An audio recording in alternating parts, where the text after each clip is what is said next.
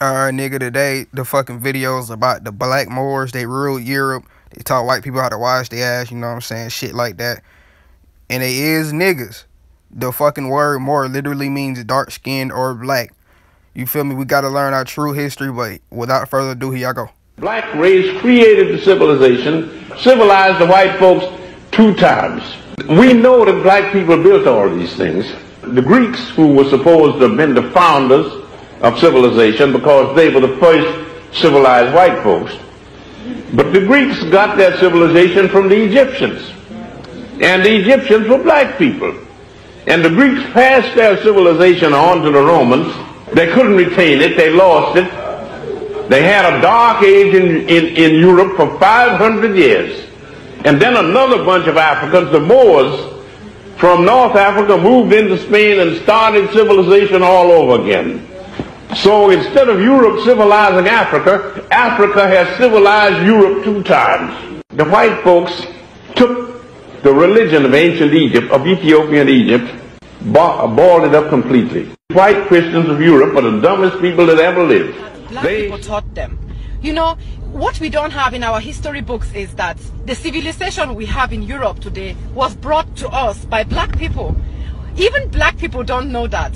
Even many black people don't know that. They don't know that the Moors, they were West Africans and North Africans and Central Africans that came to Europe and ruled Spain. They brought civilization to us. They showed us how to use soap, how to be clean, how to behave like a decent human being, you know. All these things we didn't know that before the Moors brought civilization to Spain. Did you know that the Moors ruled in Spain for 700 years? Where is that in our history books? It's nowhere to be found. Because why?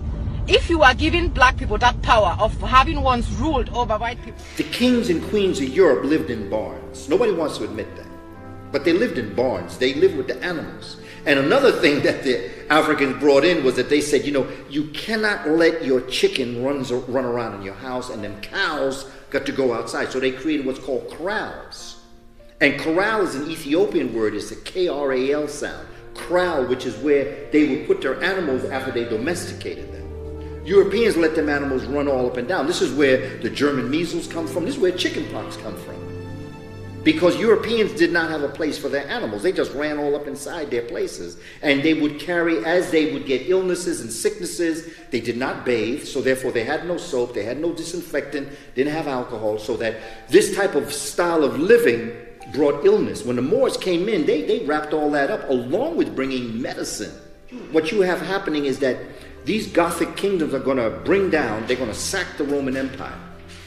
And after they sack the Roman Empire, they're going to take this area over for a while. And then the Moors are going to come in and they're going to push those Visigoths out.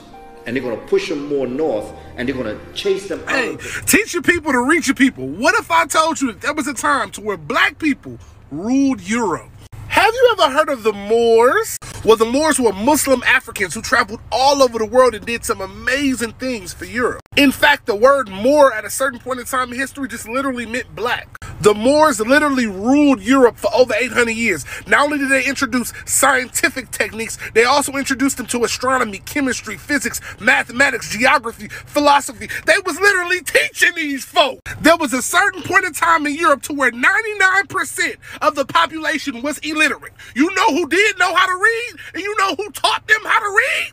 All of Europe at the time had 2 universities. The Moors themselves had 17. No wonder the slave master didn't want us to read. It would have been a problem. Bruh, black people literally introduced Europe to paper, open libraries, and domesticated animals. In other words, relearn your history, and then you will learn the power of blackness. Black is Africa.